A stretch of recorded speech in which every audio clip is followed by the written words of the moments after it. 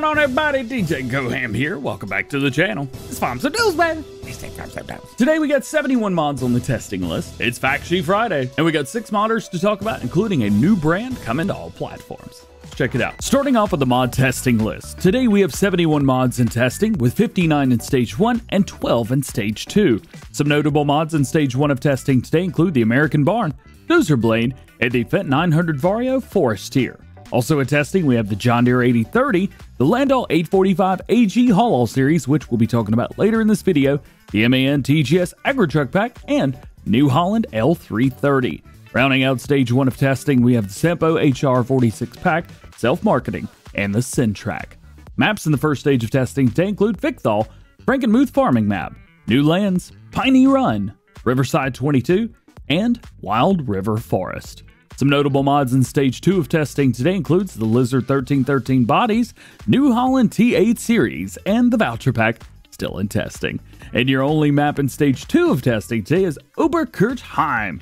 With all that being said, we still have 43 mods sitting waiting to be tested, which is really low, and the current average waiting time of newly submitted mods is also very low, at 1 workday. In addition to the mods and testing, some mods have already been released at the time of recording this video, with more dropping every few minutes. I will be making a mod review video after the news video today, so check the first pinned comment for a link to that once it's here. Just a quick heads up, one of the SteamDB unknown apps was just updated about a day ago. Previously, it had been over a month since its last update, so whatever it is, it's getting more frequent updates as we go along. As always, I will be keeping you guys updated anytime things change here. I would almost suspect that this is probably the Year 2 Season Pass. However, I don't actually have any information to back that up other than it just being a guess, but what do you guys think it is? Let me know. Today is Friday, meaning that we've got some new fact sheets to take a look at from Giant Software for the Platinum expansion of FS22, which is going to be here on Tuesday, November 15th, 2022 for all platforms. First up today, we have the Volvo L200H high lift wheel loader. This is going to cost you $381 grand. It's got 341 horsepower, comes with a power shift transmission, 366 liters fuel, travels at 23 miles per hour or 38 kilometers per hour, and weighs 37.3 tons. Our next fact sheet is the Kohler Force Technic K307CH plus EcoFlex Yarder. This is going to cost you $95 grand. It's got 225 horsepower. I think there's nothing connected to it, so it must be self-sufficient. It doesn't say anything about fuel capacity or consumption, though. However, we can see that it can have a span of up to 840 meters, which is just shy of like halfway across the standard size map. That's wild.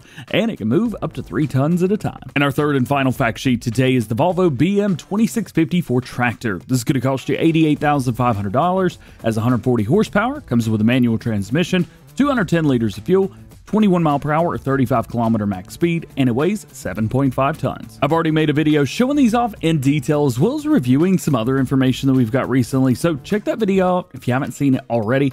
We'll leave that linked in the pinned comment. Making our way over to modern news. Custom Modding is officially bringing Landoll to Farming Simulator and is now completely licensed for ModHub. They've already sent over the update for the ModHub version of the Lizard trailer to update it to Landoll version, which hopefully we will see soon, since it's in testing right now. By the way, there's 2 versions on ModHub right now, one for PC and one for console. So I'm not sure if we're going to have 2 Landolls, or if the PC version will be deleted, or if they're going to be merged. Maybe the one for all platforms is going to be deleted, and we'll just have this version for all platforms. Either way, we'll have to wait and find out. BC Builder Farms is also taking advantage of this, and he has announced his next project, or at least one of his next projects, the Landoll 7431 disc for all platforms. This mod will need some updates done to it though, since it was originally made for Farming Simulator 17, so it's going to take some time. In the meantime, BC Bueller will be finishing up his pickup header, Edgewater map, and the versatile 4-wheel drive pack. They've also got to do their next unannounced model before Landoll, but they may not do that or may do it depending on how work goes. Nonetheless, another Landoll will be coming soon to all platforms. No, soon. Sometime. One mod that I've seen a lot of people asking about is the Wrecker from 82 Studio and when it's going to be coming back. Well, if you tuned into David's last live stream a few days ago, you'll know that the TLX Phoenix service crane is working, and 82 even dropped a YouTube short showing it off, working on the side of a mountain to grab one of his pickup trucks and bring it back up the mountain. This attachment is one of the coolest roleplay mods and is really helpful if you guys want to play a little bit more realistic, maybe get something stuck and needed to get it out.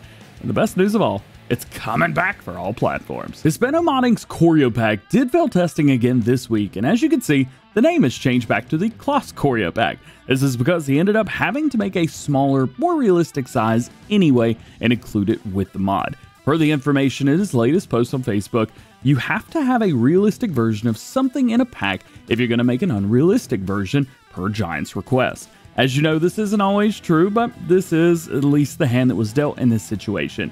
In the end, hopefully this will be the last time that we have to talk about this mod at Farm Sim News, and hopefully next week we'll be able to talk about this in the new mod video. Not today though. New modder to Farm Sim News, Camilos0397 has their Claas Quadrant 1200 baler with Giants waiting testing right now for all platforms. There doesn't look to be anything too crazy or different about this baler to function or feature something that we don't already have. However, I will say, it's really nice. Look at this model. Check this out. I love the look of an older Claas baler in the game for all platforms. If you guys are unfamiliar with the modder, they've released a lot of mods for Farming Simulator 22 already. Some are conversions of base game stuff from 19, and some are brand new mods. Definitely a great selection to choose from, and almost everything is for all platforms, which is super epic. And this is only the first page. And lastly, today, Hillibee Creek is going to be getting an update from Gamer Designs. There was a bug causing save games to crash when using the setup beside the sell-all to delete lots of trees at one time. This area has been removed, so you're no longer going to be able to remove a massive amount of trees all at once, but he has added some trees to a hillside and a flat spot that was deleted in the last update. Hopefully that'll make up for it. All trees on the map will be respawned, so a new save game is highly recommended. However, he's not sure if it's actually going to affect the farming at all if you don't start a new save, so try it on your old save game just in case before starting a new one. By the way, this will be the last update to Hillibee Creek unless some serious bugs are found. He's going to be moving on to bigger and better projects for us all to enjoy and for all platforms as well. This update was in testing a few days ago, however it must have failed because it hasn't been released and it's not on the testing list anymore, so keep an eye out for it next week. And keep an eye out for the Farm Sim Show podcast right here later today with Clutch Simulations and myself. It's going to be live, there will be issues, and it's going to be really confusing. And you're welcome, just like you're welcome to check out other episodes of Farm Sim News, where links to everything that we talk about in those videos and this one today can be found in the description below. There's no release dates for mods, so no one knows when any mod is going to be released, and if I didn't talk about something that you want to know about, that just simply means that there's no new information on that topic at the time of recording this video. If there's something you'd like to see covered in a future Farm Sim News video, let me know in the comments. Otherwise, make sure you guys stay tuned to the channel for updated information on everything that you need to know about going on in the world of Farming Simulator. Well guys, that is going to be it for today. I hope you enjoyed the video. If you did, drop a like on it, get subscribed if you're new, and join the DjGoHam fam. Make sure your notification bells are on as well. That way, you never miss daily Farming Simulator videos here on the channel. With that, hope you guys have a great day. We will see you later. Peace.